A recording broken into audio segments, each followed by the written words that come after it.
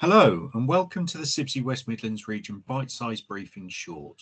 My name is Joss Brownlee and I'm the Chair for the CIBSE West Midlands Region Committee, and it's great to have you join me today. In the news recently, the BBC have written an article on climate change and how the Ukraine war prompts fossil fuel gold rush report. The world is witnessing a gold rush for new fossil fuel projects, according to a new report by leading climate change researchers. Soaring energy prices, spurred by Russia's invasion of Ukraine, have led to new investment in oil and gas. A report by Climate Action Tracker says the world risks being locked into irreversible warming. There is broad consensus that the emission of gases produced by fossil fuels must be dramatically cut by 2030. On the Building Brum website, initial designs for the first phase of Smithfield Birmingham are set to be unveiled. Emerging designs for Smithfield Birmingham are set to be unveiled as part of a next phase of public consultation on the £1.9 billion landmark regeneration project. People from across Birmingham are being asked to come along to have their say on proposals for the first phase of the site at a public drop-in event on Tuesday the 14th of June between 3 and 8 p.m. at St Martin's Church, Edgbaston. The draft plans and opportunities to provide feedback will be available on the proposal's webpage. Also on the Building Brum website is an article regarding Claremont Property Group, revealing residential plans for the historic Jewellery Quarter buildings.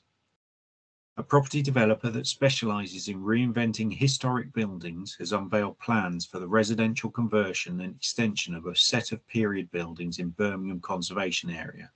Claremont Property Group has submitted a planning application for the development of 4 expansive new townhouses, 37 contemporary 1 and 2 bedroom apartments, and 15,000 square foot of flexible use commercial accommodation at Summerhill House in the Jewellery Quarter.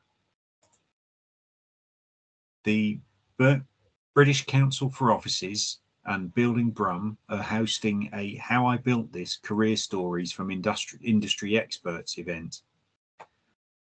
Building Brum Programme Director Colin Nolan will be joined by Calthorpe Estates Master Planning and Development Director Ralph Minnett, Turley Senior Director and Head of Planning Midlands Angela Reeve, and Associated Architects Director Stephen Townsend in their event on the 6th of July between 5:30 and 9 at the Senator Birmingham Showroom, Sovereign Hall, Frederick Street, Birmingham. The Construction Inquirer website has recently published an article regarding firms readying themselves for the £1.5 billion Midlands Rail Hub contest. Network Rail is pressing ahead with plans to invite tenders for the £1.5 billion Midlands Rail Hub programme of works at the start of next year. Procurement bosses are planning an outline briefing session for firms on the 21st of June to set out plans for the work programme, which is expected to involve around 8 major infrastructure projects. The BBC Moneybox programme has recently done a podcast article on how to apply for help paying for your energy bills. The CIOB website has recently published an article on the art of the building and celebrating the built world environment. The winning images from the previous years have also been published, and the 2020 gallery has finalists from featuring Big Ben, Argov Carmen Khan, and the Museo Guggenheim in Bilbao. On the RICS website, there's an article regarding race and space, decolonising the built environment. The history of colonisation and the racial inequality across the globe plays out in many spheres, but one of the most starkly defined is in our built environment. In cities across the world, ethnic groups with power have frequently used space to restrict or punish underrepresented groups. It goes on to look at mentorship, workplace experiences, progress and competition, and the way forward.